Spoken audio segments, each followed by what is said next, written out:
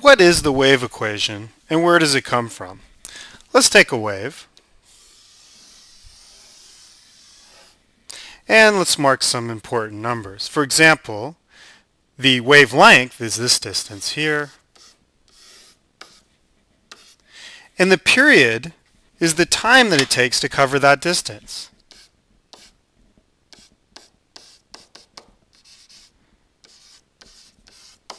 So it's the time of one cycle, which in this case is a wavelength.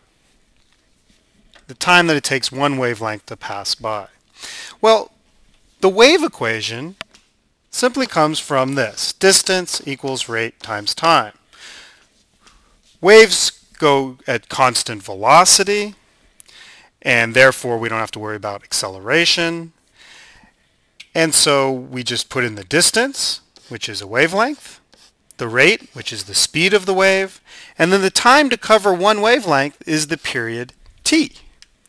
Now, if we divide both sides by the period, this cancels, and then we have the speed equals 1 over the period times the wavelength. Well, what is 1 over the period?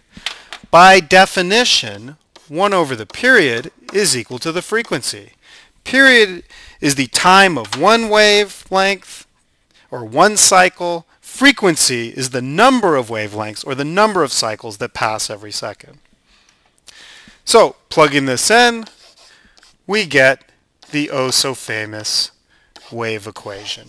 And now we know also where it comes from.